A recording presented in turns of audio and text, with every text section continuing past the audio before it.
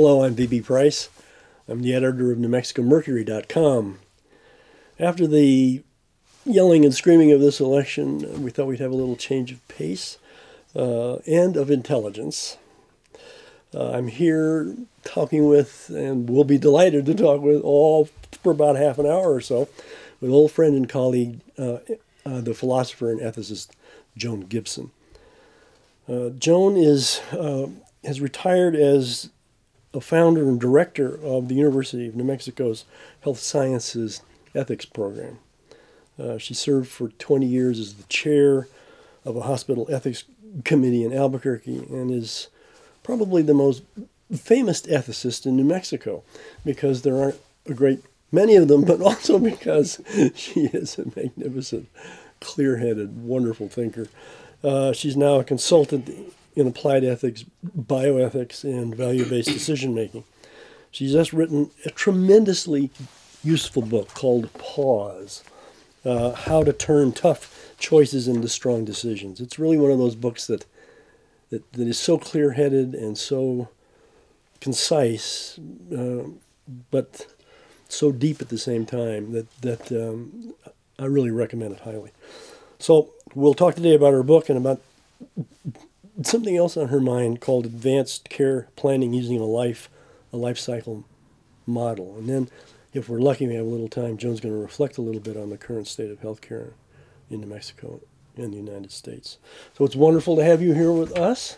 It's great to be here, Barrett. I think you're absolutely right. 30 minutes is a fairly short period of time in which to cover the meaning of life, or what would take even longer were the questions that you posed. And you have to remember that by training, I'm a philosopher. And what that means is we are paid by the word. And the longer the word, the more we're paid.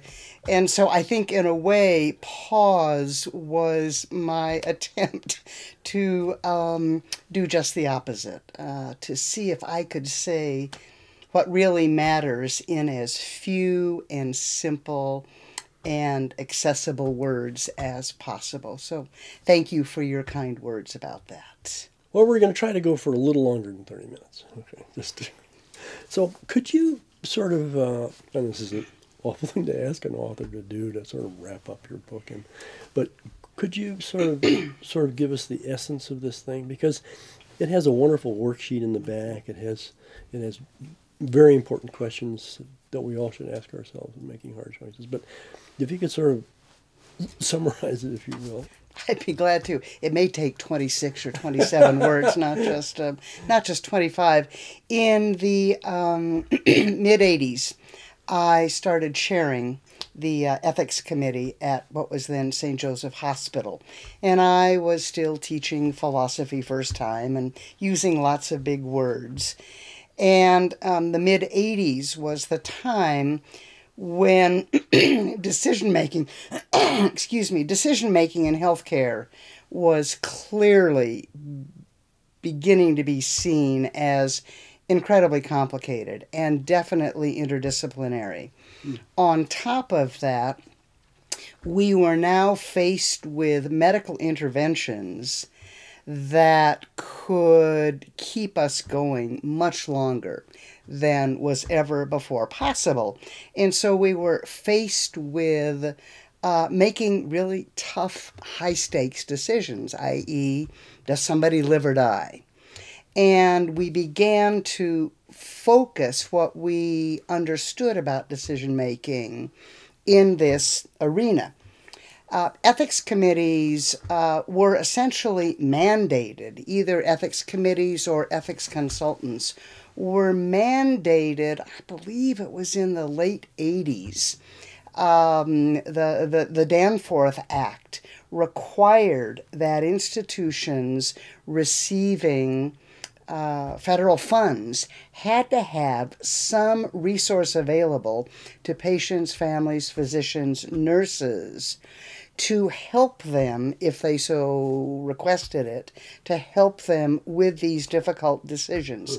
So this high-stakes decision-making where heat is high, sometimes light is low, many different voices, many different values were coming together, and the decisions really mattered. So for the last 25 years, I've been interested in how it is we actually do make decisions. Not how should we, but what actually goes on in the brain as we approach these very difficult decisions. And so a colleague and I, Mark Bennett, who is a mediator and a very thoughtful person around decision making, we began to develop a system for making difficult decisions that we hoped would actually map what we do, whether we realize it or not. So what we try to do is shine a light on what actually goes on, and then give folks a chance to pause at each stage along that way, understand what is happening, and become better at each of those sort of automatically recurring steps as we make those decisions. And this book is a final attempt to distill that process, use language that is helpful to people, and shows folks how actually, when faced with difficult decisions in their own personal lives, some of it very ordinary, very common, some of it really high stakes, how to become better at what it is we already do when we make these decisions. This book, I hope, is a simple handbook that folks can use when faced with those daily decisions. So the book is divided up into basically 4 chapters or 4 big subheadings: seeing, believing, and doing, which I thought was just wonderful. Seeing, where am I, where are you, what matters most, why, must it hurt? These are wonderful things. What are my choices? What fits? What do I say? These are so. Could you talk a little bit about seeing and believing and doing? I think it's just so clear.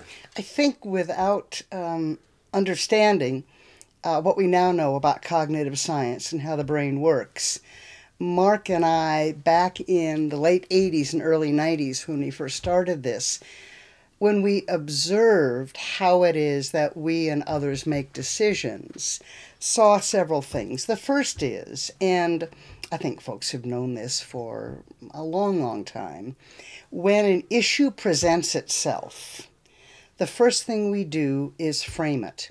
We can't even deal with it until we have somehow focused on it. It's as if the brain has lenses, like your glasses, and those lenses bring into some kind of focus that issue. Sometimes we call it framing. I've tried to approach it with the trigger question, where am I? Yeah, right. And the image that I like to use is a difficult decision.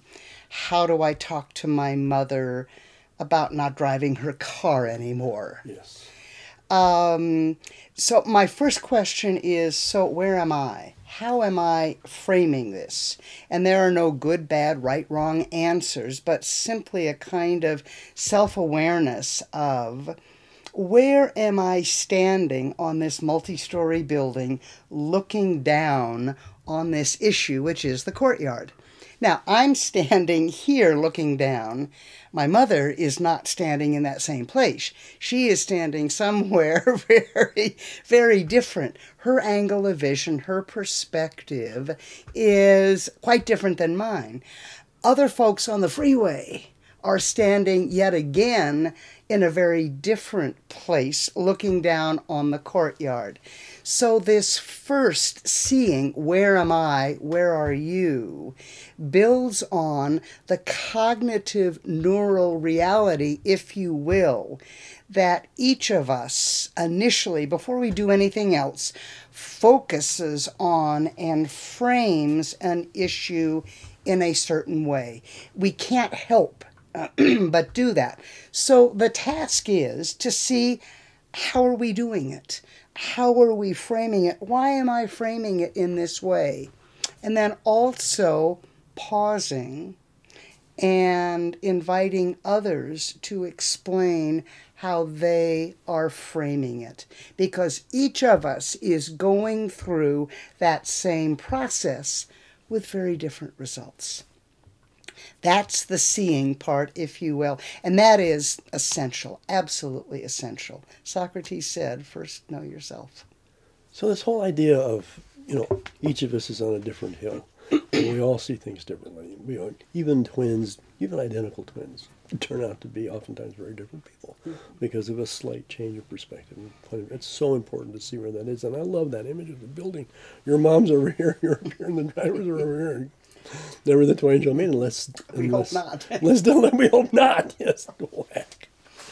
But so when we think about believing now, and what matters most, this I think is always the hardest question, to sift through that priority of values. The next set of activities builds on an observation, which then has become an assumption in Mark's and my work. And that is, anytime we are faced with a decision, there are things that matter to us. When you make a decision, you do so because something matters to you. Either something pulls you or pushes you. There is no such thing as a value-neutral decision. And I will tell you, when I use the word value, I really mean nothing more, nothing less than whatever matters. So what you need to do is, when you're faced with this, how do I talk to my mother? What's important here? From my perspective, from her perspective, from other people's perspective.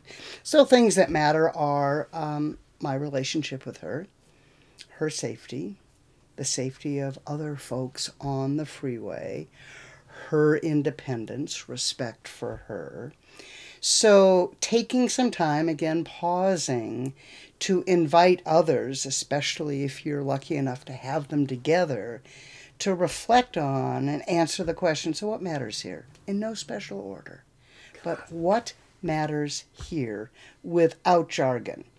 Now, I come from philosophy, and much of what's happened over the decades is couched in these fancy phrases like, oh, my mother's autonomy, and, preventing harm to others, etc. I think we get much richer information if we encourage people to use everyday language. So what's important to you here? And the way you do that is what Martin Buber taught us, which is using dialogue. Now, in my profession, in the medical profession, and in a lot of our culture, we value what I call serial monologues. That is, you speak your beautiful script. If I'm polite, wait until you're done. But of course, while you're talking, I'm not really listening. I'm preparing my script, my monologue, my rebuttal, my critique. And Martin Buber says, holding oneself open to the possibility that I just might be changed by what I hear you say. That's his definition of dialogue. So the process involved in asking people what matters to them and listening to what they say, it's in that process that you begin to grow an understanding of what in that situation matters. Of course, if you let this run, you realize, oh my gosh, I can't honor all the things that matter to everybody at the same time. I can't fully respect and honor my mother's independence, people's safety, my relationship with her. I'm going to have to begin to prioritize. And the way I do that is by saying, okay, these are all things that matter. What matters most? What matters most? And the reason you do that is because there should be a top value or values that you will use then to point yourself in the direction of your decision. It's your guiding star. There are all these other beautiful stars in the night sky. They all have a real attraction, but you can't navigate by following all of them at the same time. You've got to find that North Star. What matters most to me as I contemplate this decision about whether to speak to Mom about not driving anymore? That's the believing part. What matters most? The third chapter is about doing and about making the decisions and then carrying out the actions of those decisions. It's always the tough part, because actually I suppose when you act, you are also making many other decisions. This whole process moves along and sort of cycle through it all over again. So when you talk about what are my choices, that seems like it's a very difficult thing to actually, I mean, it's very hard to do alone. It's a lot easier to do with other people, I think, because they have different perspectives of what choice might be. But how does one assess choice? Yeah, you're absolutely right. When I'm doing a training around this, people just have a great time with the first two categories, the seeing and the believing, and talking about what matters. But then you begin to ask them to leave some things by the wayside that matter to them.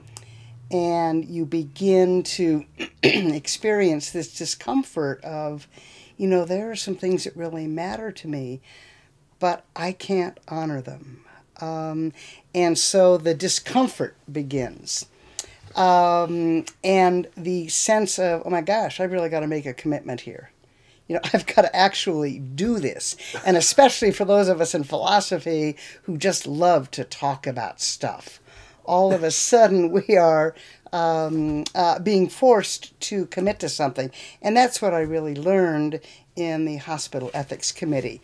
When you have somebody in the ICU on a ventilator, or my mother is saying she is going to drive herself tomorrow morning at age 89 on the freeway to Santa Fe because she's going to get acupuncture for her macular degeneration, I've got to do something about this. I can sit there and worry about safety and respect and independence, but either I intervene and we have a discussion about whether she should be driving herself to Santa Fe or not.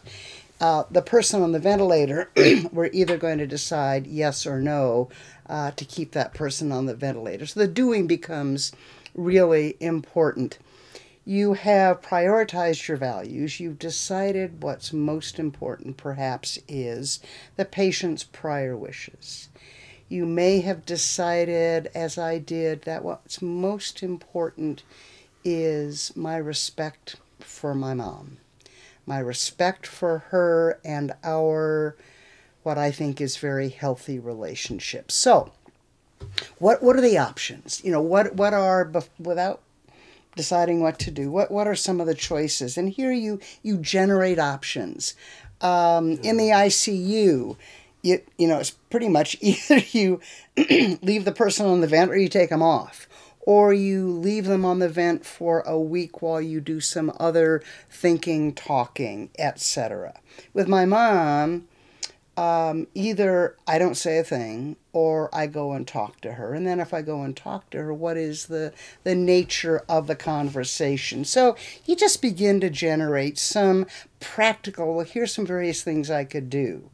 At which point you go back to your guiding star, what matters most to you, And you look at those options and you see, where does it fit best? Where is there true alignment between what I said matters most to me and these various options? And you use that as a kind of test for which option most aligns with what you have said is most important. So in the ICU, if the patient said, what matters most to me is if the condition that I'm in is irreversible, permanent, and there is no chance that I'm going to come back as a sentient being, please stop whatever treatment is keeping my body moving on. And even if family members disagree, if what you've said is most important is to follow the patient's wishes, you do that. If, on the other hand, you've said, well, we want everybody to agree, then you go somewhere else. With my mom, I decided that what was most important was my respect for her as really a self-determining individual.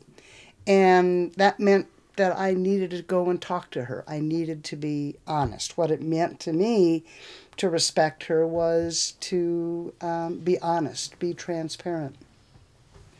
And so I did. I went and talked to her, and I said, this is really tough because I'm your daughter, you're my mom. It would not be fair to you were I not really candid with you about my concern about this. It's your decision. My calendar is clear, and if you'd like, I would be delighted to drive you to Santa Fe. Your decision. And she was immensely relieved and said, I know you're busy. I know you had some talks tomorrow. This just makes me feel a lot better. Thank you very much. So those are just some examples, the doing part. But of course, going back to what matters most, there are all these other things that matter that are still there. And they need to be respected and acknowledged. Had she not said, yes, you may drive me, if I was really honest about letting her make the decision, the safety of other people and her safety were still at risk. Yeah. And that's the downside. Every tough decision, every strong decision has a downside. It has a downside because there are these other things you've identified as important that you've had to leave by the wayside, maybe even violate, gone beyond just compromising. Good decisions have downsides, which brings us to the last part, which you mentioned. So many good decisions never get communicated. So many good decisions in the government, corporate, community worlds where people have struggled and made really good decisions are never communicated. So for people who've been in the work world who receive the memo, it has been decided that go forth and implement the decision. The folks have no idea how the leaders made those decisions. They had no idea what they struggled with. They had no idea of the downsides that the leaders themselves are quite aware of. And there is this, I think, absolutely ill-conceived, wrong belief that you don't want to give your adversaries any more ammunition. Well, your adversaries are basically not all dumb. And imagine yourself listening, and you're not necessarily an adversary, but you are explaining to me what your decision is, and you don't even mention the downsides. In the audience, I'm thinking, okay, either he didn't do his homework. He didn't think about what the consequences were going to be, or even worse, he doesn't care. Yeah. And so the people who love us are going to love us regardless of what we do. The people who detest us are going to detest us no matter what we do. But most folks simply would like to be treated respectfully as adults, and they would like to hear honestly, so when you made this tough decision, what don't you like about it? What are the downsides? Be honest with us. Why did you do that? What was your top value? Well, that might not have been mine, but I see that if this is your top value, your decision flows honestly from that top value. And I at least respect the integrity of that decision, and I'm willing to impute to you a bit of integrity as well. And I think that's really important.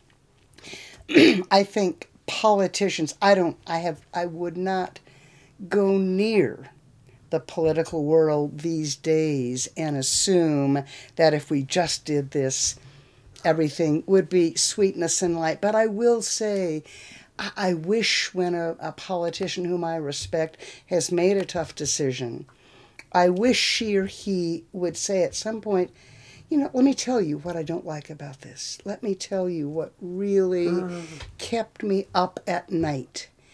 And here's why I regrettably chose to leave some of these values by the wayside and go with this one.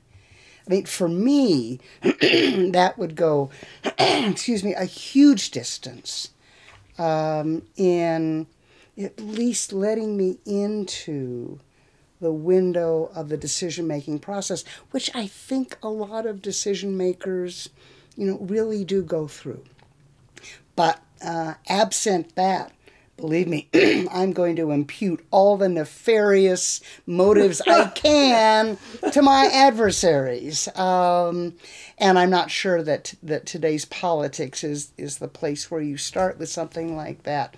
But certainly in community discussions, in neighborhood discussions, in family discussions, having this kind of dialogue and really asking somebody, especially somebody who holds a different position. So, talk to me about that a bit. Where does that come from? Tell me what really matters to you, rather than just having these tips of icebergs bumping into each other without any idea of what is beneath the surface and really holding up those positions.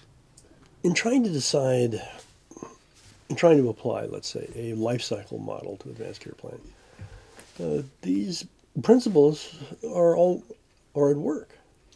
And if one, I suppose, let me just try this out on you. If one is thinking about advanced care planning much of one's life, one is looking at the different temporal hills one lives on as one matures. So one is accumulating perspectives that is probably more accurate in toto than, say, for instance, just one hill at the end of your life. Is that sort of what's... That's a very good model. This is just a little sidebar here. My mother-in-law, Mickey, who died several years ago at the age of 90, was a mountain climber in her youth. And her dying process was actually quite similar to many of her early summits, if you will. Some of us just go out smoothly, but as we were with Mickey and she was dying, we would think, okay, this is it. She's reached that last summit, and we'd all take a big sigh of relief. But then it was clear, nope, she's got another one to go on, and she was going up and up. But let me get back to your question. You're referring to something that you and I had talked about. The Institute of Medicine just last month issued this fabulous report on dying in America, which looks at end-of-life care across the spectrum. And I must say, in virtually every area, we really come up wanting. But in the middle of this report is something that I pulled out that just resonated with me profoundly. And because it I think, fits with this decision-making process.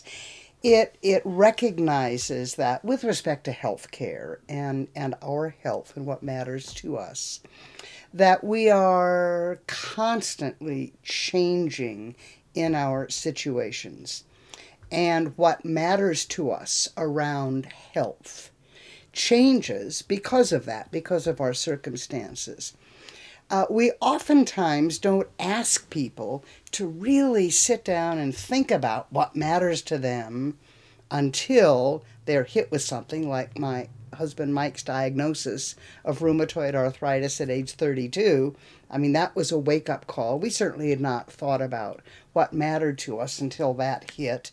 Many people who are blessed with good health most of their lives, it's not until they get into their 60s or 70s that they really begin to look at what's important. And with the myriad interventions that are available, how do you decide? Yeah. Cost, effect, prognosis. I mean, it is overwhelming.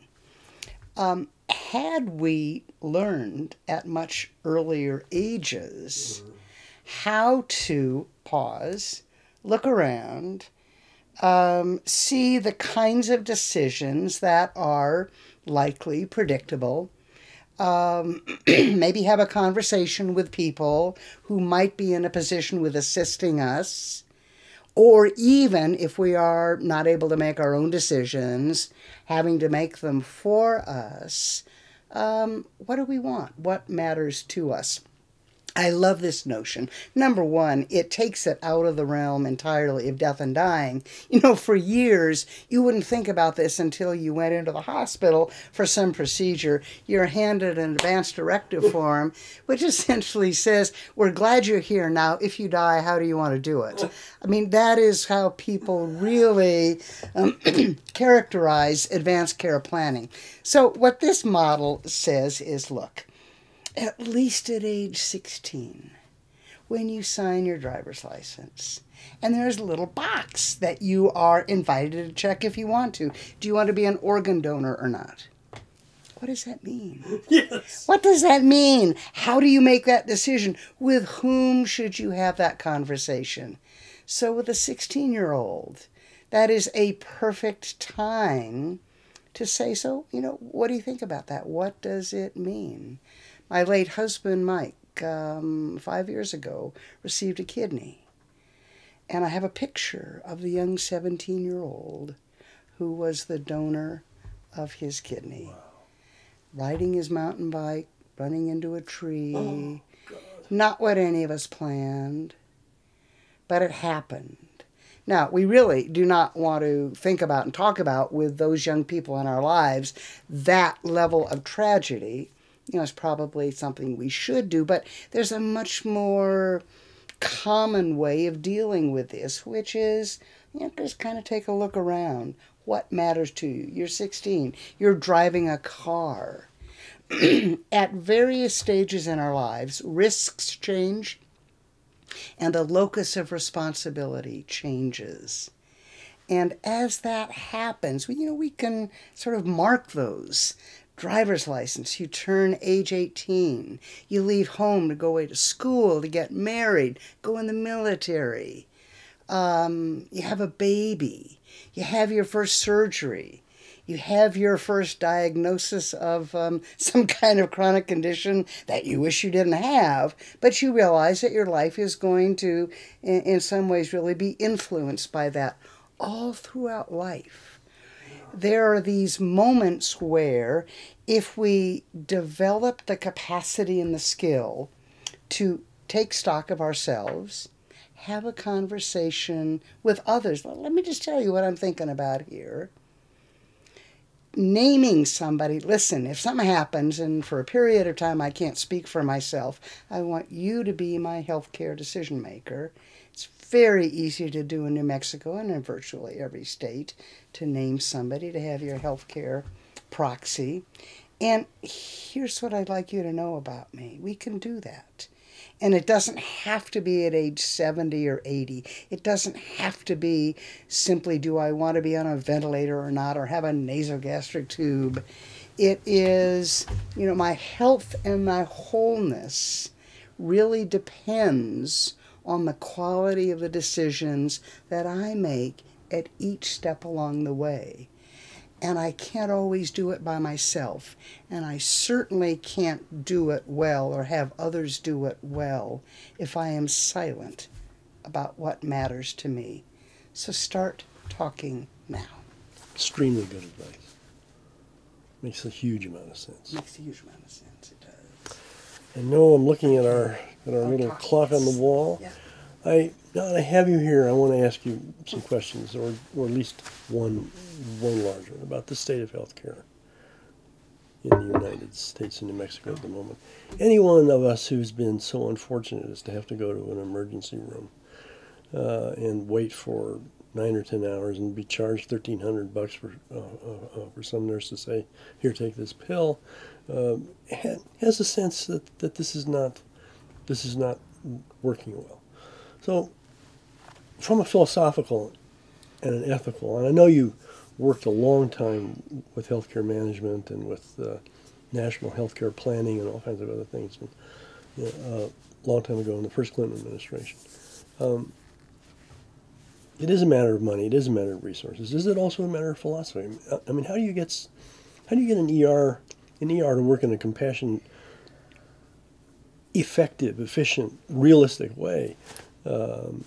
Somebody was reminding me the other day, William Mansfield, years ago, was the master of the short answer, whereas today politicians go on and on and on. A journalist, a reporter would ask him a question, and he would think about it, and he would say, "No." This is my And that was it. Yeah. Or I would say, "It's complicated," however, because I don't have that DNA gene for brevity in me. My short answer is we've got to stop using ERs in the way that we're currently using them. I mean, that's just a very practical. Yeah, of course. And so all the things for which we use the ER, we need to take care of in other ways, so that is not the first place that you go for care. It is inefficient. It delivers bad health care. If you're having a heart attack, you want to go there.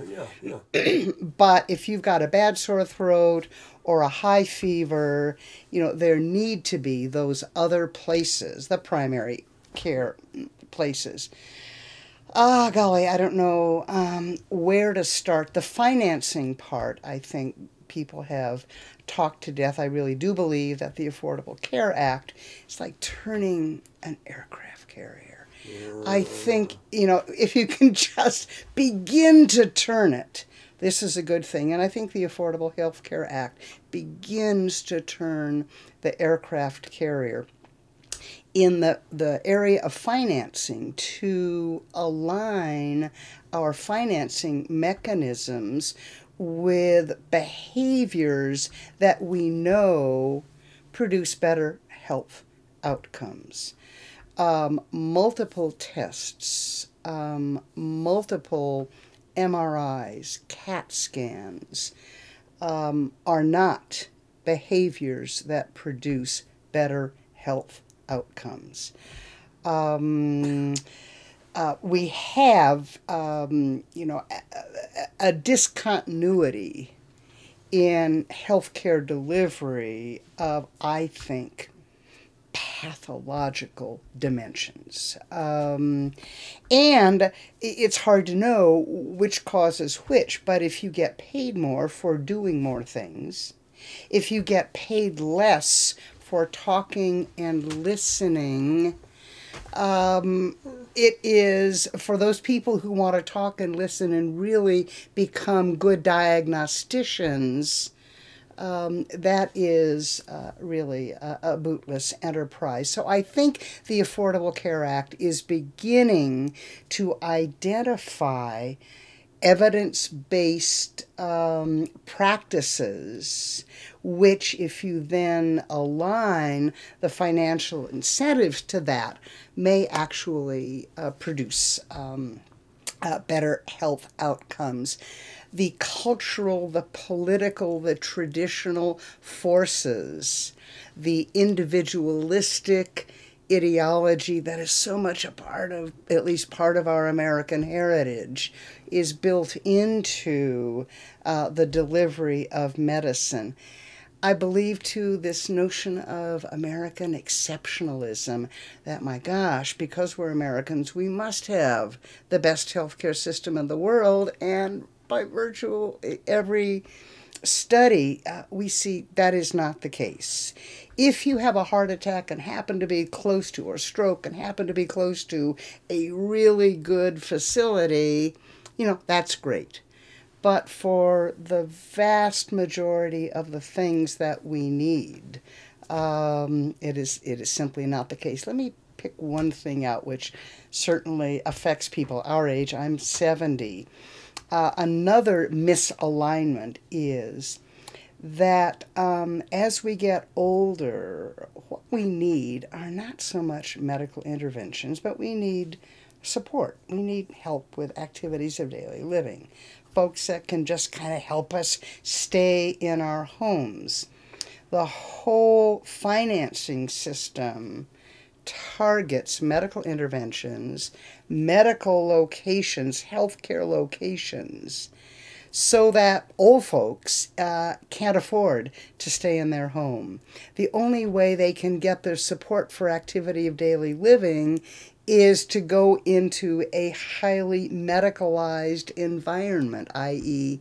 a nursing home. Yes. So another series of changes that we are, and the Institute of Medicine really comes down firmly in this camp that we're looking at, is how can we keep people at home, bring the kind of care to the people themselves so that they don't, by default, utilize very expensive, not helpful, and often dangerous care simply because they need help. How does one apply the lessons in pause to dealing with one's physicians? Particularly, if one is blessed with a primary care physician who one likes, and I happen to be blessed with them, but I don't like the institution he works in or for. I'm 74, incidentally, so this is very pressing. But let's say you have to go to, you get a heart attack and you have to go to how can you, is there a way to gently, practically, usefully press this process on some other people? Yes. Good. Mike, I'm sorry. Mike Mansfield, that is, but I gotta go on. Here are a couple of ways in which you can do that. And that is if over the years you have become skilled at when you are in a situation.